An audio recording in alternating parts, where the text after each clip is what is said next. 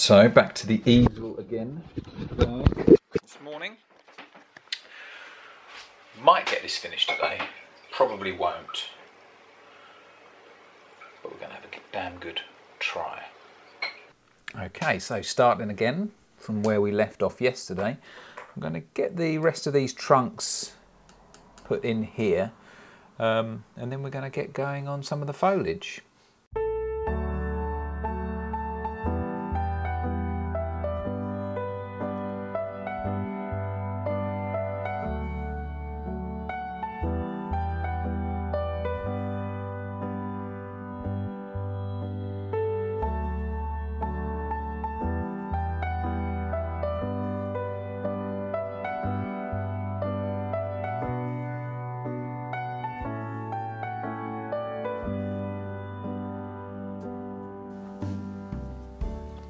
At the moment the trunks, I know I'm going lighter and lighter and they are starting to stand out a lot more.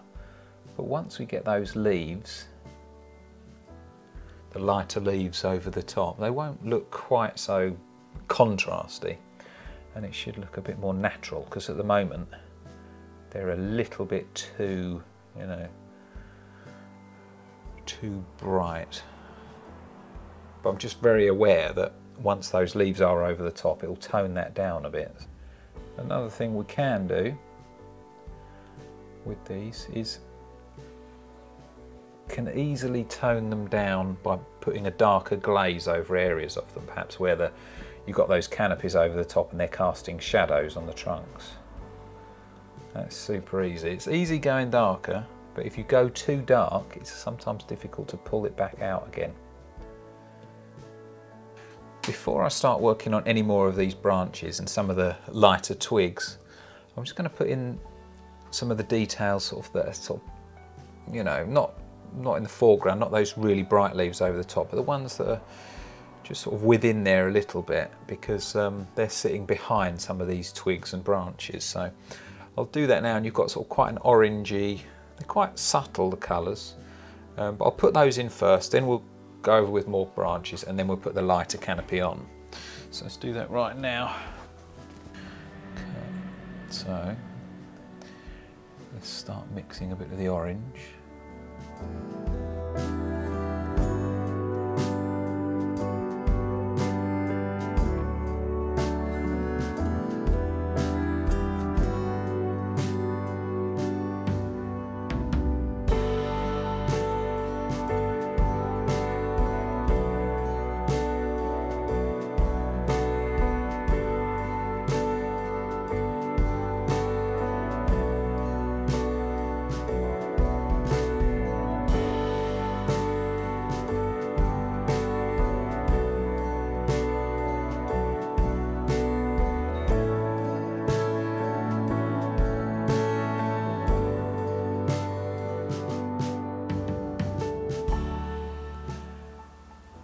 These sort of leaves just in between the branches there.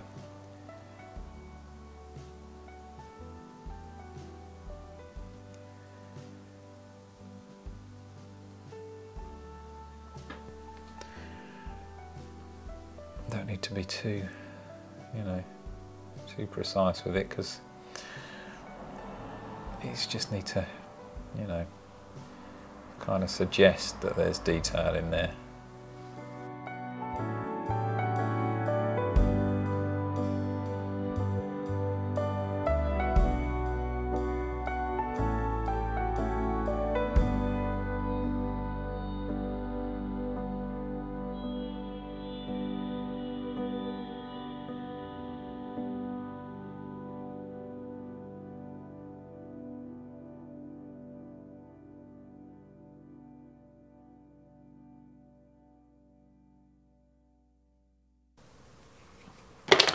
I noticed right under here in the shade here, some of the leaves there are really quite red, so I'm just going to mix in a bit of that alizarin crimson there, see if we can get that right. I might need a little bit of, no, that's not too bad, I was going to say a bit of dioxine purple. It might need a bit actually. Yeah, let's go with a bit more of that.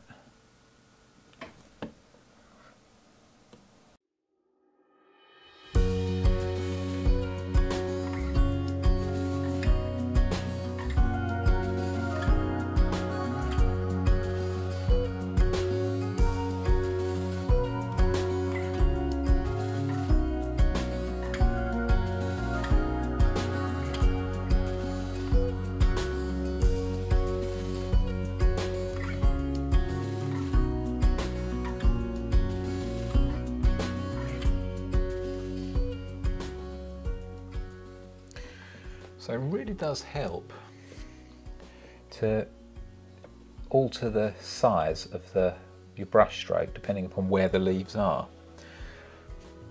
So if they're in the middle ground, which these ones are here, sort of sitting sort of a bit further back, a bit further down the path there, I'm using much smaller brush strokes, just sort of dabbing them with the point of the rigger onto the panel there, and it's just giving me the tiniest little leaf. But then, as you can see here, when the ones that are sort of closer, doing a larger brush stroke just gives you that illusion of it being much closer. So it gives you that depth, which is kind of what you're after.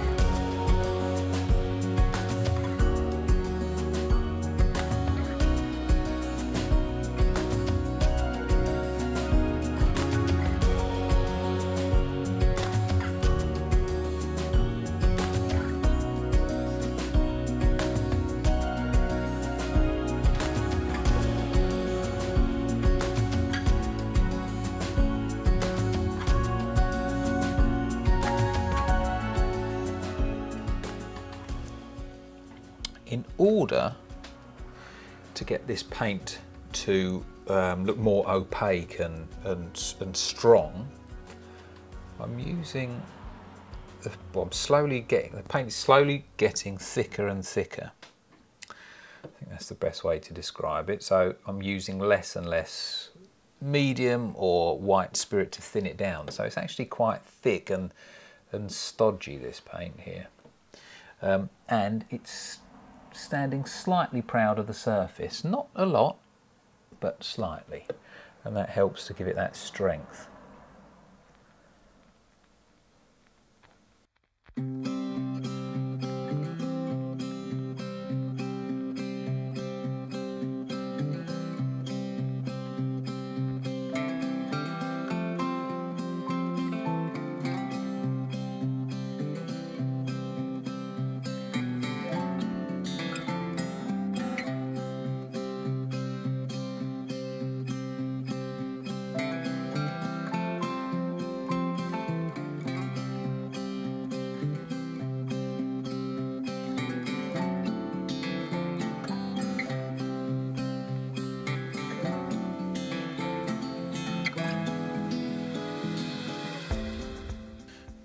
Going to move over to this area here now and fill in this bit, and then we're pretty much coming to a point with the trees where they're almost finished.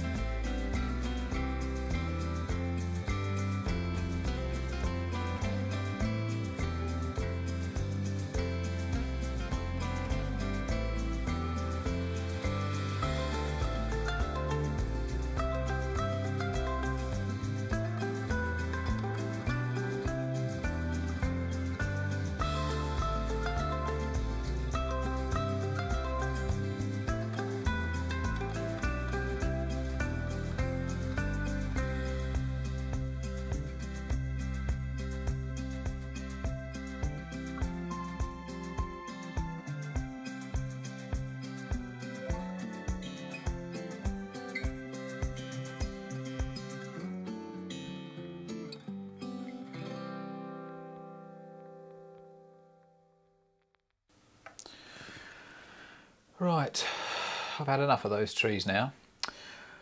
They're okay. I'm quite pleased with them. Quite often you'll finish a section of a picture and you think, oh, I'm not entirely happy with it, just doesn't quite look right. And it won't do until you get the rest of it finished. And then quite often, okay, you might need to come back to it and just do a little bit on it, but more often than not, you'll find that by finishing the rest of it, it kind of completes everything. And you'll think that, you know, it's actually okay, it's pretty good. So that's what I'm going to do here. I'm going to leave this area. I'm now going to get working on the foreground. If I need to come back to the trees, then I'll do that afterwards. But I would imagine chances are that's done. So get on with the next. I'm going to put that in a video now, and I'll see you in the next video. I hope you can join me then. If you enjoyed the video, please subscribe or give me a thumbs up. And probably a bit early for this, but if you can think of a decent name for this, put it in the comments below, because as you know, I'm terrible at naming pictures. I'll see you later.